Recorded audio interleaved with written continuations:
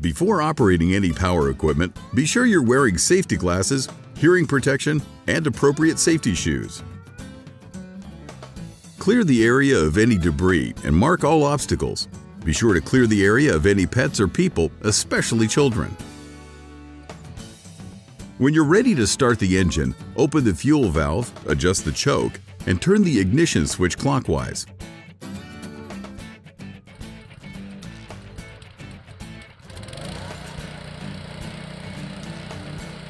To transport the Junior Sod Cutter Hydro, pull the drive lever on the right handlebar up to move forward or down with the thumb control to move in reverse. When ready to begin cutting sod, first adjust the depth stop to provide a consistent cutting depth between uses. Now tilt the machine forward. Then adjust the pitch of your cutting blade by sliding the blade carriage to your desired angle and locking it into place with the blade pitch locking lever, which has a black handle and is located on the left side of the unit. Finally, adjust the blade depth control lever to your desired cutting depth.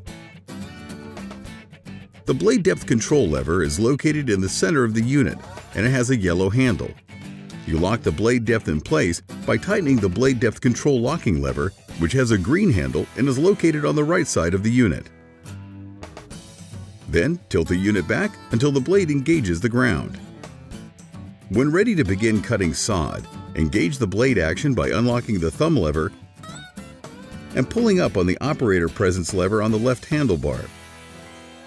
Then apply pressure down on the handlebars and depress the forward drive lever on the right handlebar.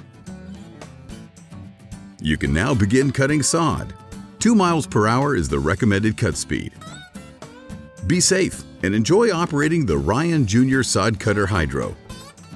For more information, a review of safe operating procedures, or advanced operating features, review the owner's manual or consult with your rental expert or dealer.